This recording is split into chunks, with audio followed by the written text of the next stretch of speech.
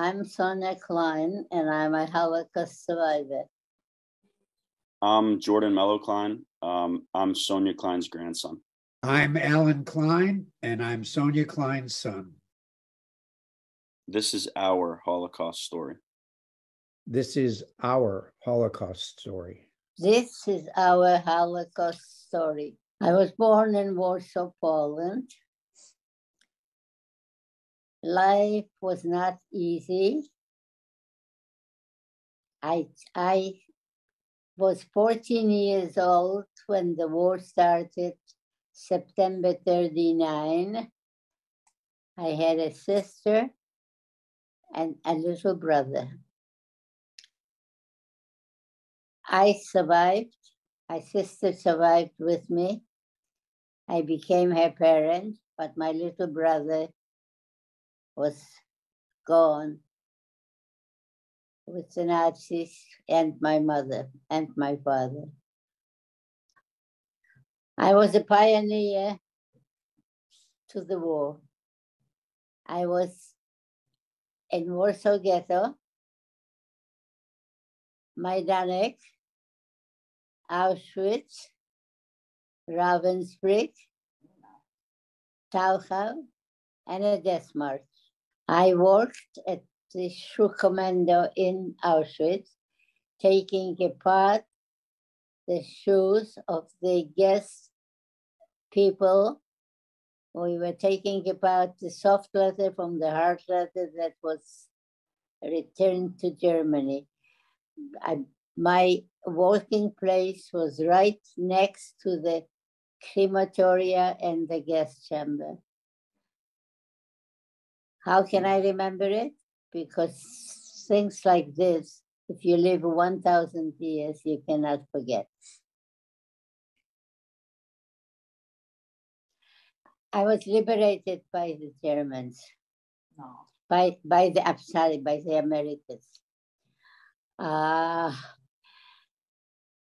Them in Leipzig, the center of Germany. They kept us for 3 weeks, they fed us. And then after 3 weeks, they said to us, "You're free, you can go." We had not decent clothes on our bodies, not a penny to buy anything, and not a piece of bread, which meant life. And we would go walking down the street, my sister and I, and in Auschwitz, we adopted a third sister. Why? Because I said, the biggest if in my life, if I ever live, I will never go back to Poland. And she had family in Argentina, so we adopted her. So if we survived, we would all go to Argentina. We never did go. The Americans said to us, "You're free. Free to go where?" We're walking down the street and a coal train comes along. We look at the train. Coal trains are very high, you know. We look at the train, the three of us, and look at the train. Why didn't we look at the train? I don't know. The three of us did not weigh 120 pounds. How we got on the train is one thing I do not know, because I remember most of the things. How we got on the train, how long we were on the train, and where the train was going. The train went to the border of Germany and Austria. And this is when he stopped, and we had to get off. In this small town in Germany, and 1,000 men were liberated by the Americans because the Germans did not have enough time to kill them. They brought there to be killed, but there wasn't enough time to kill them. The Americans liberated this part of Germany, and made a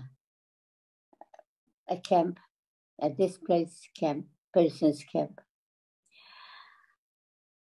This, when we got off the train, my brother-in-law to be was at the train station.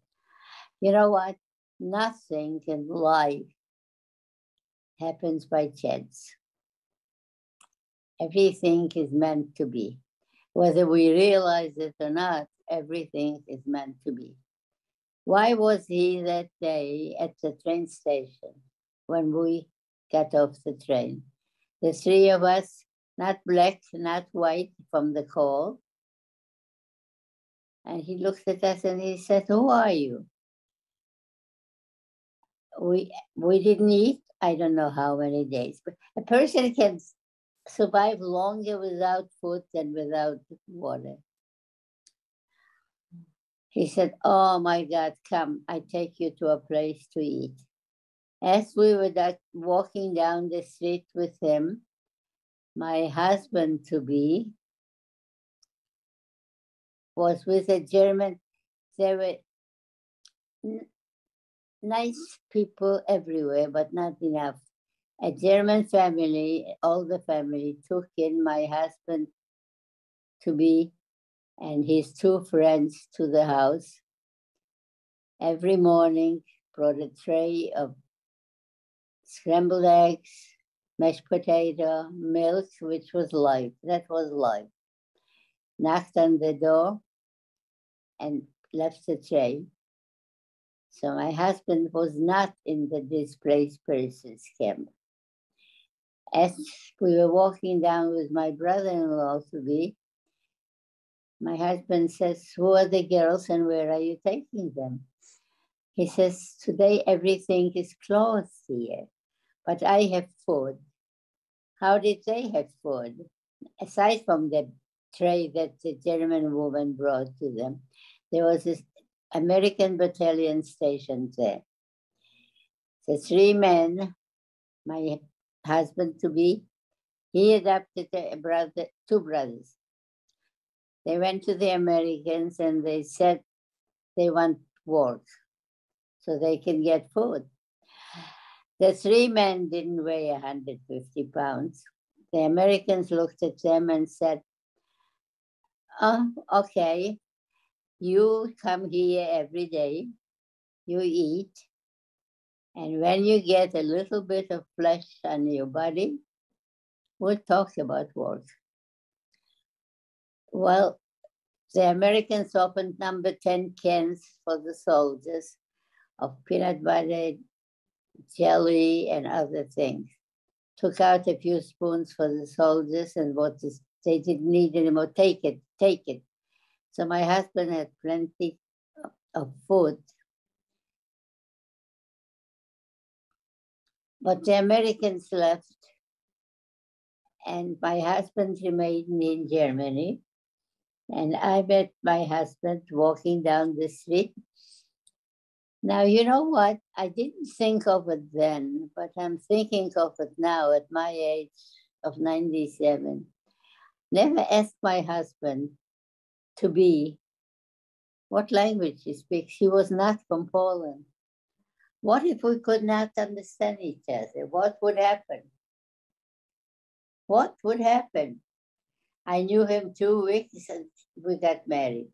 Why did I ever get married? Not knowing. I really didn't know who I'm marrying.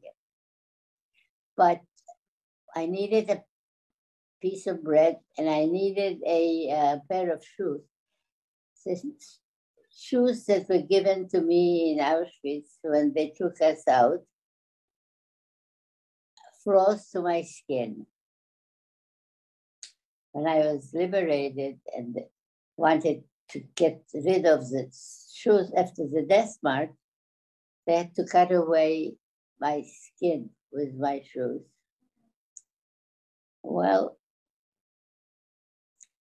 unfortunately, we had to live in Germany 4.5 years before we had a visa to the United States. Now, every time we walk the street, the three of us, three skeletons, the people said, how can it be? How can you marry the 12 million people? 6 million Jews and 6 million non-Jews. It doesn't make any difference, human beings. How can you marry the 12 million people and not know anything about it? Impossible. It wasn't easy. But then in December 49, we finally got a visa to the United States. Now, it was not easy here because we did not know the language. But we were free and not hungry. And first, I have to thank God Almighty because no human being gets two lives. A human being gets one life. Those of us who survived were given an additional life. And for this, you can never be thankful enough. And I have to thank the United States for giving us a country because we would never go back where we really came from. And then I have to thank the people in the United States for trying to help us and do the best. And my husband passed away 22 years ago. When I say it, I really don't believe it. And I moved we were sent to Majdanek in Boston. A social worker picked us up from the Federation to take us from the boat to a train to Buffalo. Now, one thing she said that I will never forget. When you are not born here, the city you come to becomes your hometown. I lived in Buffalo 35 years, 37. Then when my husband retired, we moved to Florida. My husband passed away. My sister was sent to New York. So I tried to get to be together with my sister because when everybody was murdered, I became, at the age of 14, her parent. She was young, 2 years younger, so I became her parent. I came to New York 17 years ago, and again, left alone, no one to turn to until I was told about self-help. I had a friend who was with me in Germany, and when I came to New York, she said to me, "You want to come to a luncheon?" I said, "Yeah, maybe. Why? What luncheon? Self-help. What self-help? Who is self-help?" She said, "So call up." I called up. I talked to a person who became my social worker later on. And let me tell you something. Right now, again, I have no one here other than self-help. If anything happens, the first number on my telephone in emergency is my son's and self-help, because it's self-help that I can turn to. They understand, they're compassionate, and I don't know how life would be without self-help. Because my mother was a Holocaust survivor, her experiences were mine at a very early age. As a little boy, I heard their stories, and I was frightened and traumatized. And I once pulled her aside and pointed to her numbers, and I said, "I don't want those numbers on me." I thought that I would have to go to the camps. And so she began to avoid talking about things for a long, long time, at least till I grew up. Now the numbers that are on her arm are on two of my son's arms as well. Jordan has them tattooed on his arms. And I think that everything that frightened me as a child took me a lifetime to sort of come to terms with and use it as a strength rather than a stigma of some sort. What's important is the fact that what happened to her and the other millions of people that perished in camps in the Second World War is something that isn't one of a kind. It continues on into the present. And so we need the testimony of all those people who survive every single one of these forms of genocide, whether it's Uganda or Syria, it doesn't really matter. What matters is that people who survive speak up and speak out, and their children learn these lessons. And I think they become stronger over time. For me, it was a trauma that I had to overcome, but for my children, Jordan and his brothers, it's a source of pure pride, and they derive much more strength from her story than even I do in some ways. I think it's important to me because, like my dad just said, it's a little bit different of an experience for me. I wasn't raised really around it. They were a little bit more weary about like telling me stories about it until I was a bit older.